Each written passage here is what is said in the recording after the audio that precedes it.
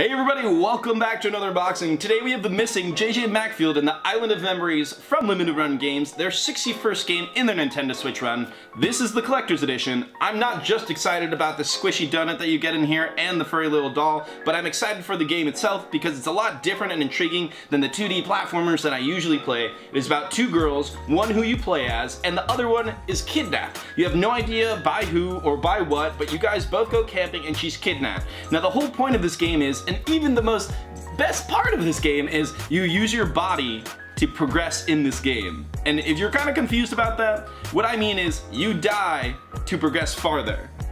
Now we'll get into this boxing right now. Like usual, we're gonna look at the Limited Run Games card. This is the girl you play as. I'm pretty sure this is her friend in the background who disappears, but we are opening up the missing collector's edition right now. This box is huge. I thought it'd actually be a lot heavier because of how big it was, but apparently it just has a couple of things inside. It was an $80 purchase, and I'm kind of skeptical just because of the price tag, excuse me, but at the same time, this box is beautiful. I'm kind of a little pissed about the edges. They have a little dings, even though there was like a big bubble shipping wrap, but the box is beautiful, guys. The front cover is exactly like the card that you see. I wish it had a little bit more like shininess, just like the card had. It would have looked really cool. Then you got the outsides of it, but not only that you just have this cover, you have the sleeve on the top, and then you have the regular box on the bottom.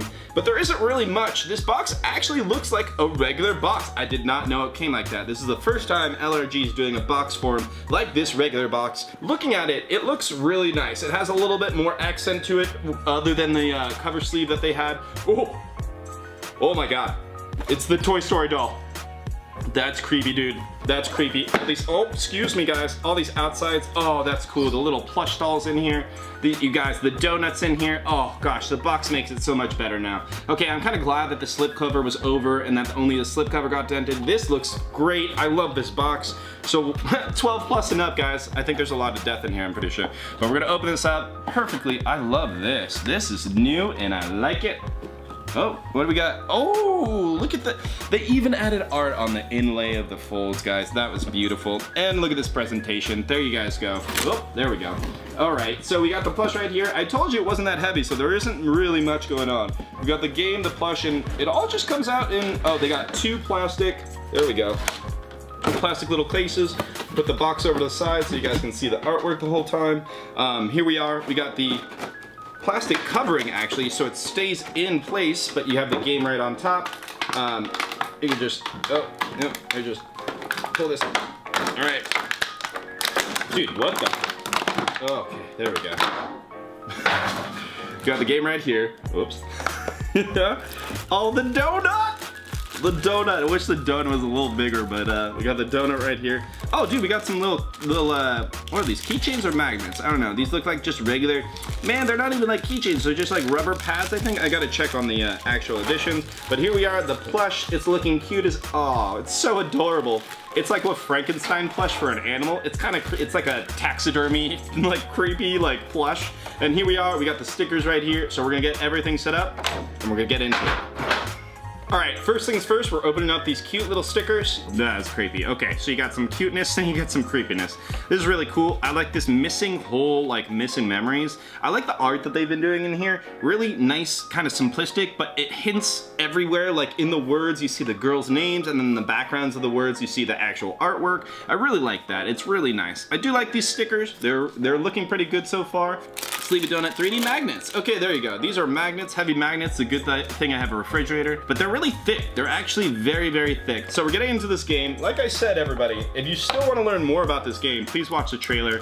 The trailer doesn't do as much justice as I think this game should do. I looked on Steam. All the Steam ratings gave it like a 9 out of 10, a 10 out of 10. So it's looking really fun. I'm really excited to get into it because it's also a different type of platformer. So we got the front cover. I wish they changed it a little bit. It's the same picture over and over and over. I love that little blood accent that they have coming from her mouth. She's just like wiping it off like she's killing herself. I don't know if they cut this off or they, yeah, it looks like they purposely cut it off on the back side. I wish they could have added a little bit in the background. You can see your tiny little plush with her right there holding her hand. Oh, I'm so happy about this game right now. My buddy says I'm not gonna play this because I have such a huge backlog. In spite of him, we're gonna play this. Ooh, I wish the background was a little bit better though.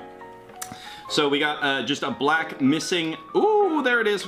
Please wake up. There it is, yep, that's looking a little bit better. But then again, there's so much colorful artistic work in this game where I wish they would have hinted a little bit more. We're gonna look at the cart. I do love this giant missing, like it's not even the actual title, it just says missing, and then everything else is in like very, oh my god, it's literally in tiny words, you can't even see it. But I wish they would have put it in darkness so you can actually see the little writing. It just bothers me. But we're gonna put this away and we're gonna open up the manual for you guys right now.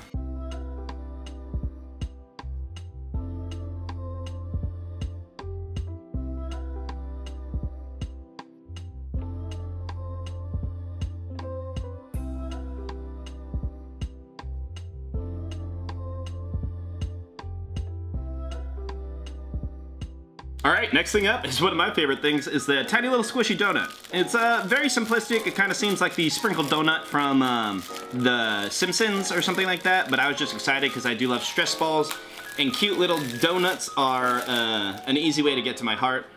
Easy, squishes really nice. It's kind of like the My Friend Pedro banana, but just a little more squishier. I do love the donut. It is nice. It will get torn up pretty easily, but it's actually perfect for your hand. My hands are pretty large and it can fit, and it's a nice squeeze. The banana's really nice too. I love these. Squeezing, stress relief, feels good. All right. All right, getting from the stress relief, we're finally getting into the plush, which, by the way, I read in the manual, this is a plush that your character takes around everywhere she goes, and the reasons it's all patterned up, her character name for me is unknown, so if you have it, please post it down below. I'm pretty sure I saw it in the manual, but oh my god, this is adorable. This is adorable, especially with Halloween coming right around the corner. I gotta fix this, like, no, maybe the horn goes like that. I love this. This is a cute little adorable thing. My girlfriend's gonna be like, ew, this is like ew adorable. You know what I mean? But it is cute. It's so cute. I like it. The plush feels good. The tail's long. Like you got like this lioness thing going on back here. But then you have like a bunny mixed with like an antelope mixed with like, I don't know, like a panda cat thing. I don't know. And then you got like a human foot. What is this thing? All right, well, oh, and then you got like a fox arm. Okay, this thing is adorable. This thing is cute. This thing is awesome. I love this nice little plush. All right, tail, you're like longer than the actual body itself. All right, everybody, that was my unboxing for the missing JJ MACFIELD and the Island of Memories Collector's Edition from Limited Run Games, their 61st game in their Nintendo Switch run.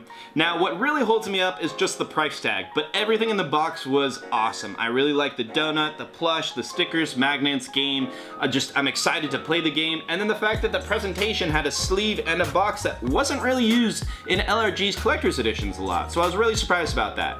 I really think it hits on the price point, and if it's not your style of game, it's probably not a collector's edition you want, but I really think it values out right to the point that they put it at. The plush maybe like $20, we'll say.